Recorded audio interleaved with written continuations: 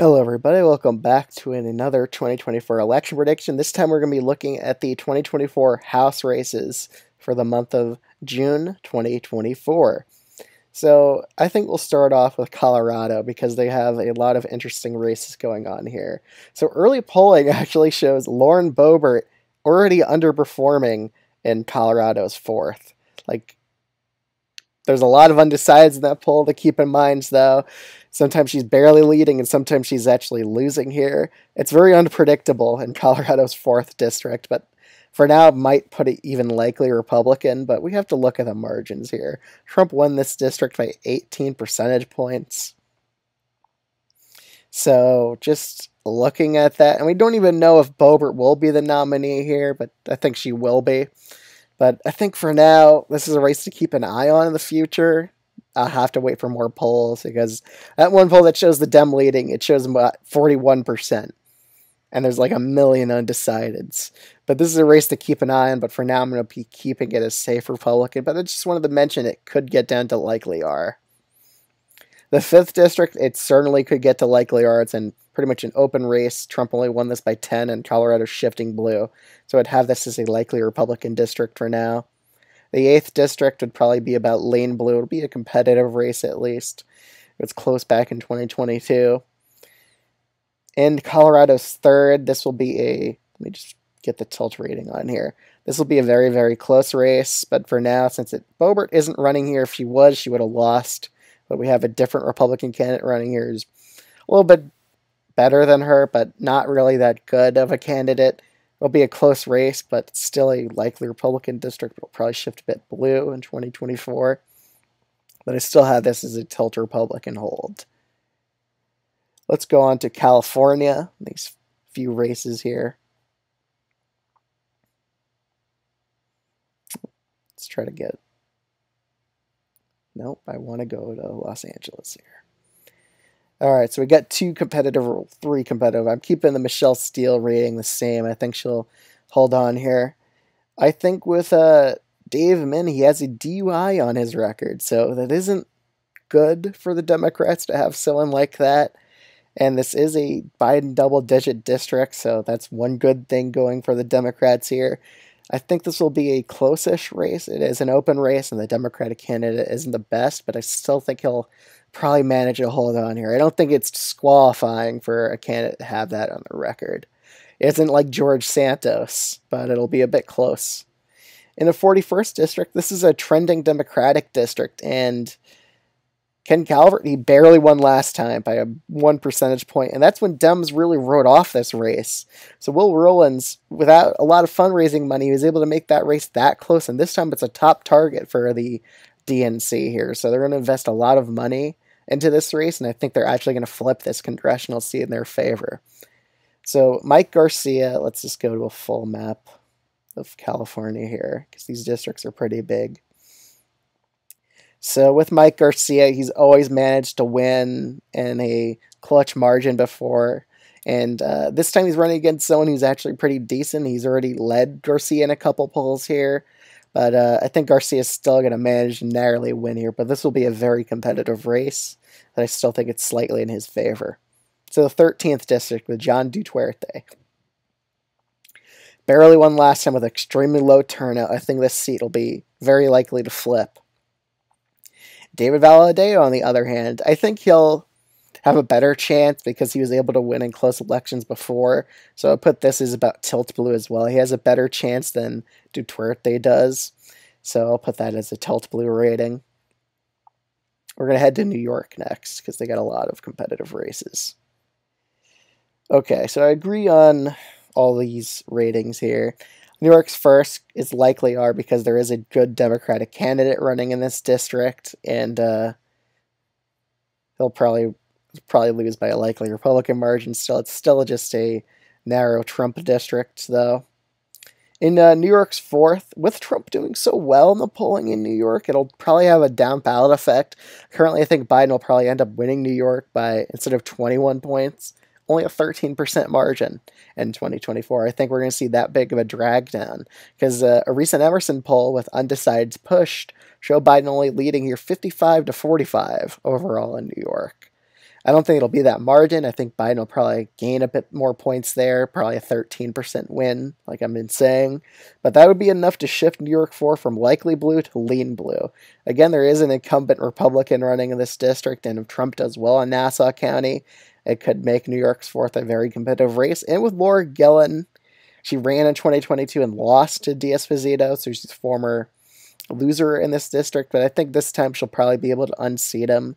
She did have a big track record of losing. The last 2 elections she ran in, she did lose in Nassau County, but I think third time's the charm for her here. It's a D plus 14.5 district, so it's a very Democratic one. It'll be a bit more competitive than I was expecting before, but I think Laura Gillen will probably pull off the win against Anthony D'Esposito in this race. With the 18th district and Pat Ryan, again, upstate New York, it didn't really trend that Republican in the 2022 governor's race. And with Pat Ryan having incumbency advantage and it being a likely Biden district, I think he'll end up winning here by a likely blue margin. With Brandon Williams, I think he's pretty much doomed here. It's a double-digit Biden seat. I think he's very likely to end up losing here. These other 2 races, however, will be a lot more competitive. Molinaro, I think he'll luck out here to another close victory. He is running against a Democrat who nearly beat him last time, but I think he'll manage to hold on here. With Lawler, again, it's a double-digit Biden seat. Molinaro, at least, he won 2 elections. Well, he did close in the special election, and he barely won the last time.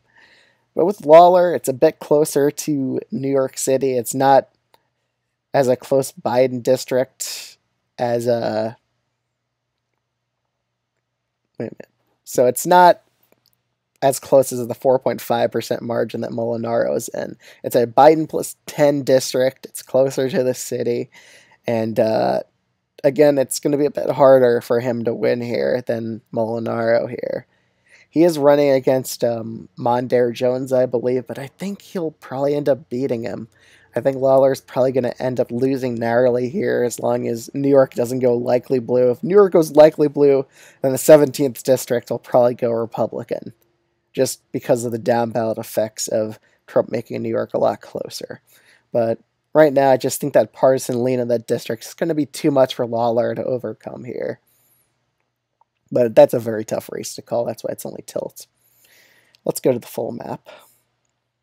So these next few races, I guess we could go to Texas. I'd probably put it a likely R in Texas 15.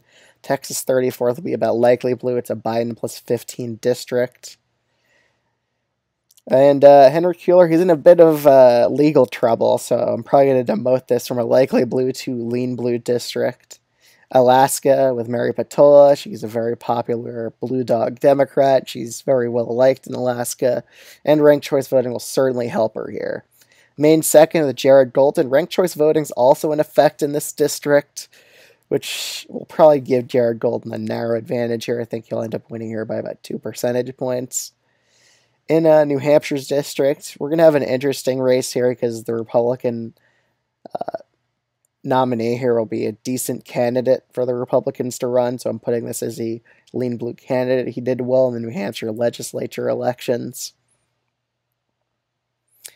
Let's head to these southern states. So in Louisiana 6th, it looks like Louisiana has to keep a second black majority district in the state of Louisiana, so it's probably going to be a safe blue one. Alabama, on the other hand, it's only a 13% Biden district, so I'm going to be putting it as a likely blue one for now. Georgia 2nd's trending slightly Republican, so it's not going to be over a 10% victory for the Democrat here. Down in Florida, we'll take a look at a few of these races. The 9th district will probably be about likely blue. I'll probably put a few of these races. Salazar, she's probably going to win by over 10. Laura Lee, she'll probably win by over 10 as well. Well, I see these 2 races being... Well, actually, Corey Mills, I think, will probably also win by over 10 here. So we really only have one likely Republican district, and Florida's 13th. Let's see at Florida's 15th. It was a 17% victory, but it is a narrow Biden district, or narrow Trump district. Maybe I would put it back down to likely R, but it could very well go to safe.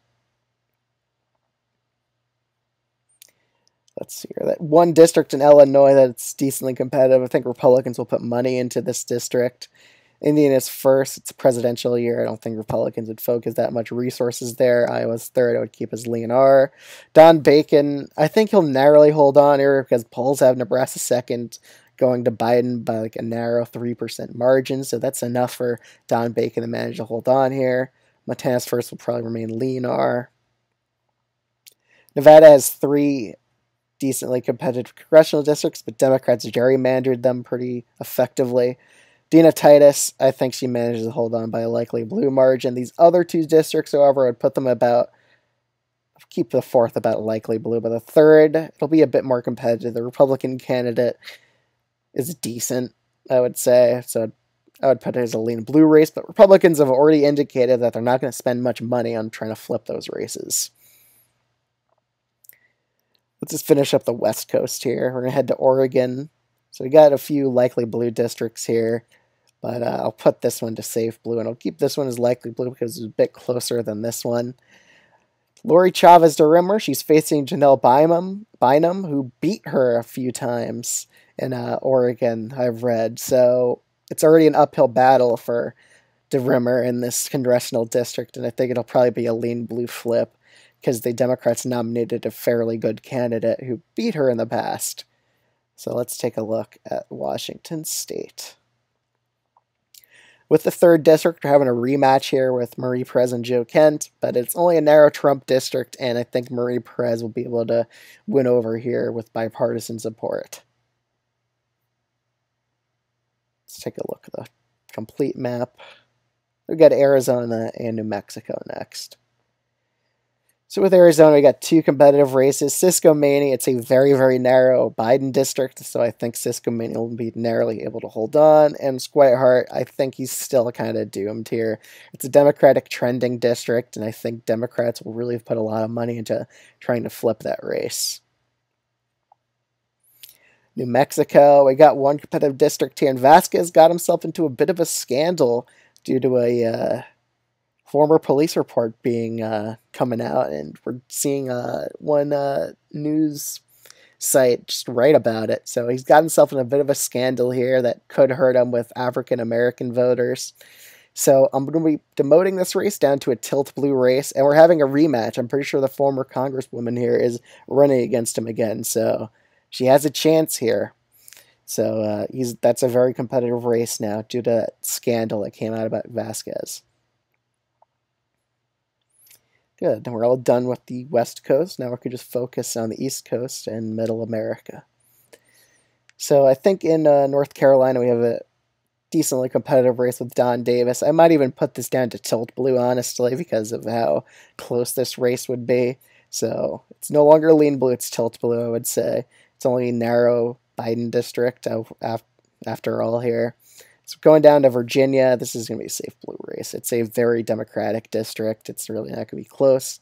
18 percentage points. Spanberger's district, it's an open seat, and I think Democrats will be slightly favored to win here. Jen Kiggins, I think she manages to hold on here. But this is about lean R. Again, Trump's actually polling well in Virginia, which is surprising. The one district in New Jersey that's competitive. New Jersey 7th with Tom Keene. I think it'll be a more competitive race, but it is only a narrowed Biden district by 4 percentage points. So I have this as a lean Republican hold for now. I think he'll manage to hold on here in this race. I think he'll win over independent voters too. Let's head to Pennsylvania next. We got a few competitive races here. The 10th district, it's a trending Democratic district, which is why it's lean R, not likely R. And yeah, Trump only won here by 4. It's probably going to trend a bit more bluer next time around. Cartwright, on the other hand, his district is trending Republican. It'll be a top target for Republicans to flip this seat. For now, I have this as a tilt blue rating. The 7th district, she actually underperformed Cartwright back then, so I'll probably put this as about tilt blue as well.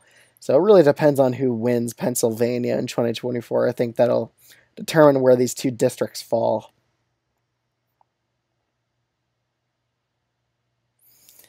We have Ohio, Michigan, and Wisconsin up next. We'll start with Ohio. So Marcy Kaptur, she's running for re-election again. She won in a landslide last time around, and I think she'll be in a bit closer race because their Republican opponent isn't a joke like the last one was. But with her incumbency advantage, 21 terms she's aiming for, I think she'll be able to win another term here just with that huge incumbency advantage in this district. Amelia Sykes, on the other hand, it's a narrow Biden district, with Trump probably doing a bit better in Ohio. It'll be a very close race, so I'll probably put this as a tilt blue race. It's a race to keep your eye on going into 2024, so I'm only putting it as tilt blue. In Michigan, yeah, I agree with these current ratings. Let's take a look at the 3rd district. I would put it about likely blue as well.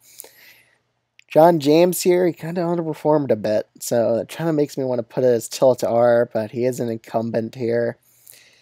I'd probably put it as tilt R for now. It could potentially flip if Biden does pretty well here. These 2 districts, however, I think the 7th district will probably end up flipping to the Republicans. It is an open race. It's a narrow Biden district, but I think Republicans will probably be able to narrowly flip it. But the 8th district, I think it'll be narrowly in the Democratic control here. I think Democrats will be able to manage to hold on to a win in this district. With the Republicans flipping the 7th, it kind of makes me want to put the 10th back to lean R.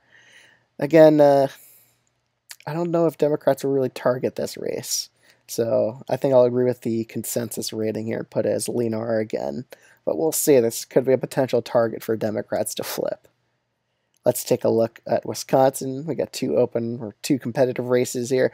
1st district, the reason why I put it as toss-up is Brian Steele's actually facing a former congressman in this district who served a few decades ago. But he served in the Wisconsin legislature. He's done pretty well in a lot of his races. So I think he'll be able to make this race decently close. So I actually want to put this as a lean R race. It's only a narrow Trump district after all. And with a good Democratic candidate, they could make this race pretty close in Wisconsin's 1st. Wisconsin's 3rd, I think it'll also be another close race. It won't go to a likely R margin. I think it'll be about lean Republican for now. So 2 lean Republican races in the 2 competitive districts here. And let's just take a look at the whole map. Democrats narrowly retake control of the U.S. House, 220 seats to the Republicans, 215 seats. We got 17 tilt ratings here. So the House could go to the Republicans. They just got to win a few of these tilt races, and there's been a bit more added since the last prediction. But that's my current view of the House races in 2024. So if you're new to this channel, I'd highly recommend subscribe if you enjoy content like this. And thanks so much for watching. I'll see you all in the next one. Bye.